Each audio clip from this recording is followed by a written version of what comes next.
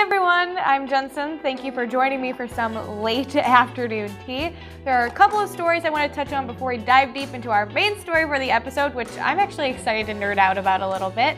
But before we do any of that, let me show off what I'm munching on. Today I made homemade peanut butter cookies packed with peanut M&Ms because why the heck not?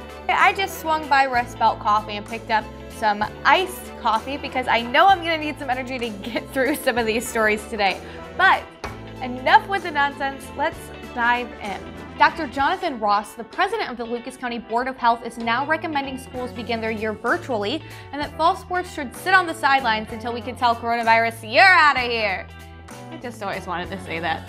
Most school districts have already released back-to-school plans and the vast majority incorporate some form of in-person learning, so But Ross says the landscape is vastly different than when these combos first started, citing the current high number of COVID-19 positives and the fact that the county is still in the red category of the state's alert system. Now, the board hasn't voted on any sort of recommendation or resolution, and they're not likely to do so until their next meeting next week. But not long after these comments were made, leaders with Toledo Public Schools announced they would be, drumroll, starting the year virtually, so it seems the idea is already catching on. The school board voted unanimously to push back the start date until September 8th and to kick things off in the red light status, meaning students will be all virtual all the time. The current plan involves giving each student a device for learning and assigning them an instructor to report to each day. The board also voted to cancel all fall sports, with a decision on winter sports coming on October 1st. And if you were planning on going out on the town this weekend, you may need to change your plans, because the Ohio Liquor Control Commission voted just Friday morning to require bars and restaurants to stop selling liquor at 10 p.m. with drinks out of sight, out of mind by 11 p.m. DeWine said at his press conference on Thursday that as soon as the emergency measure was approved, he'd sign the order making it effective Friday night. Look, and I'm mindful of the economic impacts that this has, but we have to slow the spread of virus, and we have to slow it down across the state of Ohio. Those of you who want to keep the socially distanced party rolling, DeWine did say that those getting takeout could now get 3 drinks to go per meal instead of the previous 2. And let me just say, that curling up on the couch with a couple marks watching Jeopardy and tucking in by 9, it's not the worst way to start your weekend. But plenty of bar owners have voiced strong opposition to the commission's vote. Industry leaders have questioned an absence of data proving bars and restaurants are the source of COVID-19 spread, and owners voiced fear and frustration as the move could devastate business and layoffs would be likely. And on to the main topic for this episode, let's talk antibodies. What do we know about them in terms of coronavirus? Spoiler alert, not much yet. But I think it's important to have a clear idea of what we do know and what experts are working to find out. And I mean real experts, not that dude who keeps posting his theories in all caps on Facebook that you only know from high school because he introduced you to Tool. That was too personal, wasn't it? So my expert for this was Dr. James Tita. He's a critical care pulmonologist and the chief medical officer for Mercy Health St. Vincent Medical Center. So let's start with the basics. First off, antibodies are just part of the equation when it comes to fighting off the virus.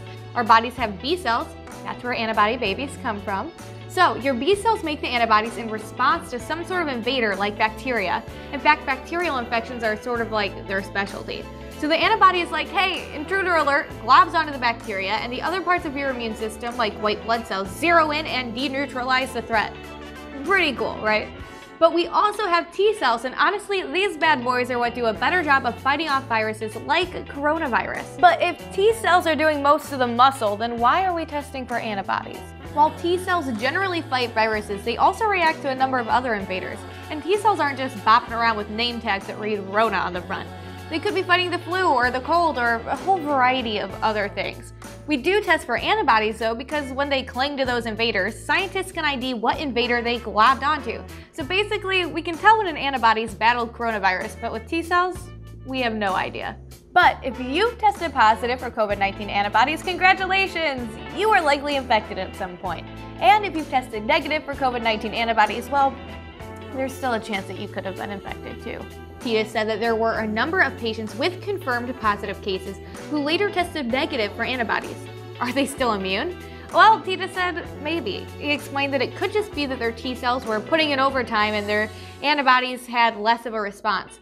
But again, we can't really measure exactly what the T cells are up to, so it's kind of difficult to tell. The good news is reinfection at this point is still pretty rare. But how long do we stay immune to coronavirus? Shocker, we still don't know that yet. The problem is this has really only been on people's radar for about 7 months, so it might take some time to get to know these things. For instance, immunity for the measles is long-lasting, but pretty short for the common cold, some of which are caused by coronaviruses. Does COVID-19 share this particular characteristic? Maybe, but immunity for SARS, which is one of the closest viruses to this particular coronavirus, seems to last a bit longer. And I never thought I'd say this, but let's hope this is like SARS. And in terms of a second wave, well, that's all up in the air too. We won't technically be out of the first wave until we crush this thing down to extremely low levels for a while.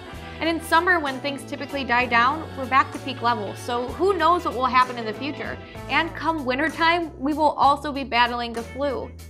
But the one weakness the virus has is that it can't swim further than 6 feet. So Tita said that as long as we stay apart, minimize the amount of aerosol we create, and stay out of crowds, we'll be in pretty good shape for a good old-fashioned coronavirus beatdown. But that is all I have for you today. If you need more information on any of the topics we discussed, including the recipe for my peanut butter M&M peanut butter cookies, I have all of that ready for you in a link in the description of this video. And if you like this and you want to keep on sipping tea with me, please go and like that button that you're supposed to like and hit subscribe. Make me feel like someone is out there watching.